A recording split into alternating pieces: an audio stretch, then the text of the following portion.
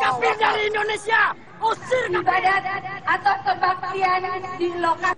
Police had a clear message on Sunday morning. This Christian congregation is not allowed to hold their weekly church service.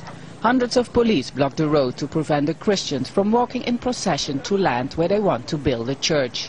Demi hukum dan konstitusi kita.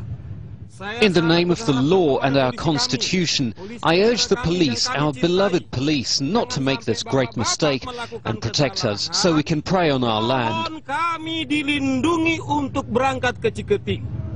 The Christians were banned from the site by a local mayor after protests on Friday from hardline groups. They demonstrated against the construction of the new church and the detention of 10 people who have been arrested for attacking and seriously wounding 2 church leaders last Sunday. The mayor offers Christians buses instead, which will bring them to an alternative location, something they refuse, citing their constitutional right to pray on their own land. Saya sangat sedih. Ini dah air mata darah tinggal. I am so sad. I am full of tears. I've been suffering for 20 years, always being intimidated. I feel as if we are not being seen as real Indonesians. Seperti warga negara pengontrak saya di Indonesia. A standoff between Christians who want to pray on their land and police who is blocking the road. The Christians are saying that the police and the president are violating the constitution to prevent them to pray, but the police say they only do this to maintain security. The police chief rejects the accusation that he violates the Christians' constitutional right to pray. Tidak, saya pikir tidak. Ini harus kita sadari. We don't violate the constitution because everyone has a duty to pay attention to local wisdom. The local people don't want them to pray there, so the Christians should respect that. Saya pikir harus menghargai itu dan patuh kepada keputusan pemerintah. The Christians urge the police to stay neutral and also protect minorities in predominantly Muslim Indonesia.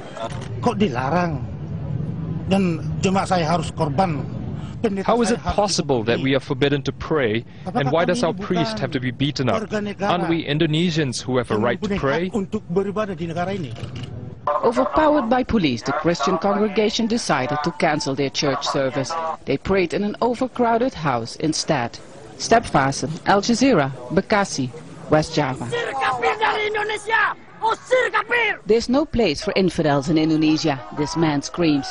Sentiments are rising against the construction of a church in this suburb of Jakarta. Members of hardline groups like the Islamic Defenders Front took to the streets to show their anger at the increase of churches in predominantly Muslim Indonesia. Memang di Indonesia ini bukan negara Islam. Indonesia is not an Islamic state, but it's also not a state of evil. We have rules in this country. If someone wants to build a mosque or a church, he has to follow the rules. The conflict escalated on Sunday when Reverend Luspida Simanjuntak and a church elder were seriously wounded during an attack on their way to hold a church service on an empty plot of land in Bekasi, West Java. 10 people have been arrested for stabbing and beating the 2 church leaders. The Reverend makes a plea to the police to protect her congregation of 1,500 members from future attacks. We really hope nobody will die. That's why I say to the police, if something happens again this Sunday, I will hold the police responsible for not protecting us. At the root of the conflict lies a disputed government regulation that forces Christians and Muslims to obtain support from the community first before building a house of worship. The congregation in Bekasi says it received enough signatures to build their church until hardliners forced people to withdraw their support.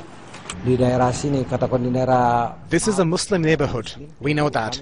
Indonesia is predominantly Muslim. If we have to follow this regulation, how can we ever obtain a permit to build a church?